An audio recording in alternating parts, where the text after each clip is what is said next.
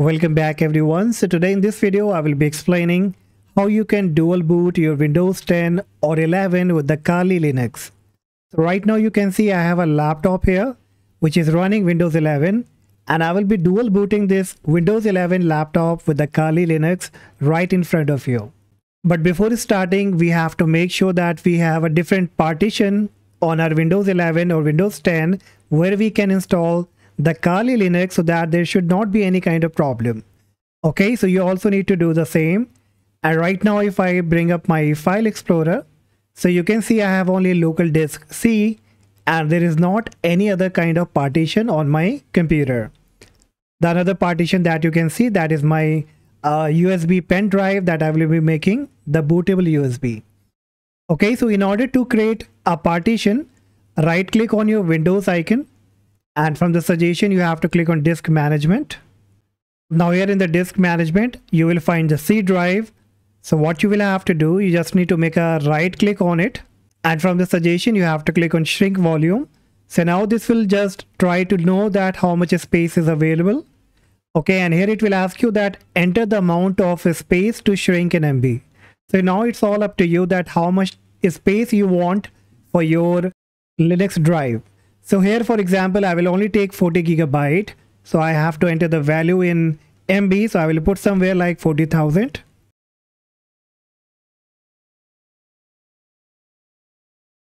And once it will be done, you will find the unallocated space. So right click on it, choose new simple volume, click on next, next, next and finish.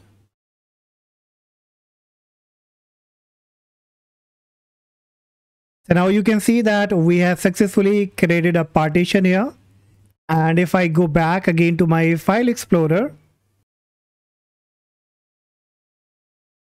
so you can see here new volume F has been created that contains around 38.9 gigabyte. Okay, so once you have created a partition, next you will have to come to this website of Kali. The link will be in the description. And once you come up here, you will find two different options, installer images and the virtual machine. So you have to click on installer images in the recommended button. Then scroll down and you will find 64-bit, 32-bit, and below there are three more options. But you have to look for the installer one and click on the download arrow icon. And once you click on it, the downloading will be now started. And it's around 3.9 gigabytes, so it will take some time. So let it run in the background. And once it get completed, you will have to come to another website, that is Rufus. This link also you will be getting in the description. And once you come to this website, scroll down to the bottom and you will find the latest release. And here you have to click on the first link that says Rufus 4.3.exe. And once you click on it, the downloading will be started. Once downloaded, you have to click on the downloaded file. Now it will ask you for the update, so you have to click on yes. And then finally, Rufus dashboard, this is a small page, will now be coming up. Now here on the very top, you will find that in the device section, it has automatically detected my USB drive. So you have to make sure that right USB has been detected, that you want to make Kali Linux bootable USB. Then below in the boot selection, click on the select and now locate to the Kali Linux ISO that you have downloaded. Select it, then click on open. And once you click on open, it will be scanning. And within few seconds, it will be all done. Now you have to simply click on start. Then click on OK. Click on yes. And you will be getting a final warning that all the data in this USB will be deleted. So make sure that you take the data backup. And if you don't need it, then simply click on yes. And now the process will be started of creating a bootable USB for the Kali Linux. So now you don't have to do anything. Simply wait until it's all been done. And it may take about 10 to 12 minutes. Alright, so finally the process has been completed and it will say ready. So now we can close it. And if I now bring up my file explorer, so you can see that we have a bootable USB by the name Kali Linux. Okay, now next what we have to do, we need to restart the computer in the BIOS mode because we have to change the boot priority order, and even we have to disable the secure boot. Okay, so what you have to do, right click on the Windows icon, and from the suggestion click on settings. Now once the setting comes up in the system, you have to scroll down and you will find the recovery option. So click on recovery, and here you will find the advanced startup. So click on restart now. Then click restart now again, and the computer will now be loading up and restarting in the advanced option. So once the advanced option comes up, here you have to click on troubleshoot, then go to advanced options, and then you have to look for UEFI firmware setting. So click on it, and the computer will now be loading up in the BIOS mode. So now once you come in the BIOS mode, depending on your manufacturer, the BIOS mode can be different. So you will have to go into the security section and you have to find the secure boot option. So once you get it, just tap on it, click on it, and make sure it's been disabled. If it's already been disabled, then you don't have to do anything, but it's been enabled, then you will have to disable it. Once done, you have to go into the boot section, and from the boot priority, you have to choose the bootable pen drive that you have recently created, so that the next time when the computer start up, it can start with the pen drive. So once you have selected, you have to press the F10 key, restart the computer, and the next time when the computer gets restarted, you will be getting this kind of Kali Linux installation screen. Now here it will give you different options like graphical install, install advanced option. So we will be going with the graphic install. So click on the first option. Now here you have to select a language. So select English. Then you have to click on continue. Choose the keyboard layout. And finally the installation will be started. It will be scanning the installation media, loading additional components. So it may take some time. Okay, next you might be getting a screen that says if you have such media available now, insert it and continue. So you have to select here no, then click on continue.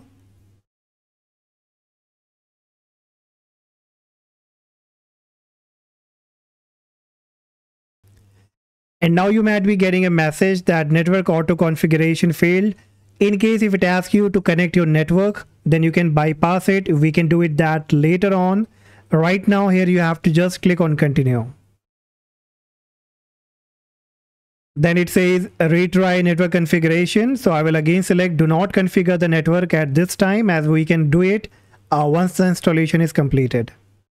Now it will ask you the host name. So keep it as Kali only.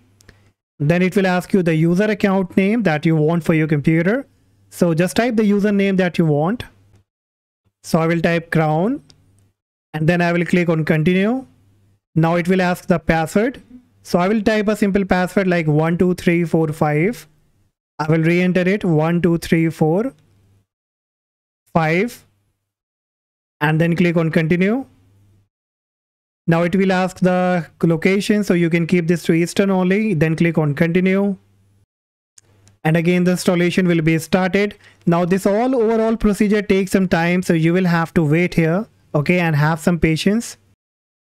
Okay, now you will be getting to this kind of a screen that says guided and give you another option of manual. Now if you want that there should be only the Kali Linux in this computer, in this laptop, then you can go with the guided option. But as we are dual booting the computer with the Windows, so we have to select here manual. So select the manual option, click on continue. And now here we have to go with the partition. So now this part is very important. Okay, right now you can see I have 41.9 gigabyte. This is the partition that we manually created. So it's showing up over here, and below that 113.9 gigabyte, that is my Windows partition where my Windows 11 has been installed. So you need to carefully find the one that you have manually created a partition. But now what you have to notice here, that in front of 41.9 gigabyte where we have to install the Kali Linux, in front of it, it says basic data extension 4. So we have to delete and make it a free space. Okay, so what you will have to do, you need to select the partition where you want to install the Kali Linux. Select it, click on continue, and then choose here delete the partition. Click continue, and once it's been deleted, now you can see it says 41.9 gigabyte free space. Again select it, click on continue. Now here you have to choose automatically partition the free space. Click on continue. Choose all file in one partition. Click continue. Then click finish partitioning and write changes to disk. Keep this to selected. And again finally click on continue. Now it will say write changes to disk. So you have to click on yes and click on continue. So the partition formatting will now be started. So now here it will take a lot of time, probably half an hour or more than that. So now here you have to keep some patience and wait until it's all been done. And I will get back to you once it's all been completed. So once it will be done, it says installation is complete and it says please choose continue to reboot. So now what you have to click, you just have to click on continue, that is on the right hand corner. So now it says finishing the installation, and now you will have to remove the bootable USB that you have connected to this computer. Remove it and then restart the computer again. And the next time when the computer will come up, you will find this kind of a screen that says Kali Linux, Advanced Option and Windows Boot Manager. So now every time when you will start your computer, you will be getting this kind of a screen. And where if you want to use the Kali Linux, then you have to click on the Kali Linux. If you want to use your Windows 11 or Windows 10, then you will have to click on Windows Boot Manager. So let me quickly show you both of them. First, I will click on Kali Linux. And you can see the Kali Linux screen is now loading up. And now it will ask you for my user account name and password. So I will simply type it. And then I will click on login. And now it's coming up. Finally, it will give us the Kali Linux desktop. And here it goes. So now we are inside the Kali Linux. We are ready to go. We are ready to use the Kali Linux machine. Okay, so if you want to open anything, you can open the file system. So everything is working absolutely perfect. Alright, now let's see that how you have to use the Windows on the same computer, on the same laptop. So let me quickly restart now. And once restarted, again you will be coming to the same page. Now this time I will choose Windows Boot Manager and hit the enter key. And Windows 11 is up now and it will be asking for my password. So I will simply type my password. And here is my Windows 11 desktop now. So this is how you have to dual boot your Kali Linux and your Windows 10 or 11 and use both the operating system in one single computer. So that's all guys. Hopefully you will find this video helpful. And if yes, do not forget to like and subscribe, and I see you in the next video. Bye bye.